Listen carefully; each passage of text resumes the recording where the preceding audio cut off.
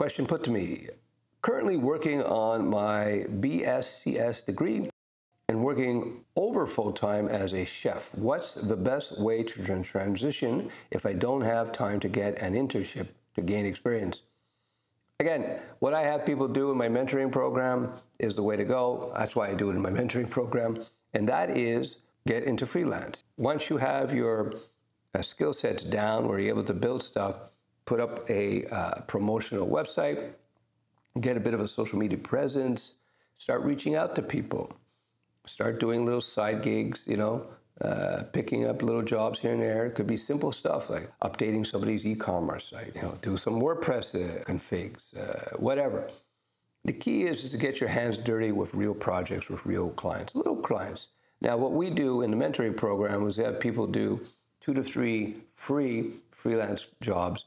Again, you got to consider it as a stage.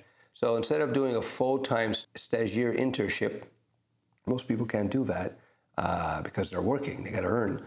You can do it on the side in a freelance capacity. That's my advice to you. Do that, gain experience. The key takeaway to this is when you're transitioning from job A to B, whatever it is, you want to do it step by step because you don't want to cut off your income, your flow of income. And you don't want to be in a situation where things are tight, right? So that's the key to this whole thing, is to transition slowly. Freelance is the ideal way to do it. And so you can establish your skill sets as a small business person, and you can start building some reputation, build up a client base.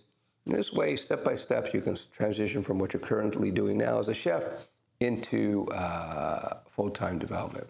Actually, somebody in my mentoring program, that's exactly what they did. They went from chef to full-time developer.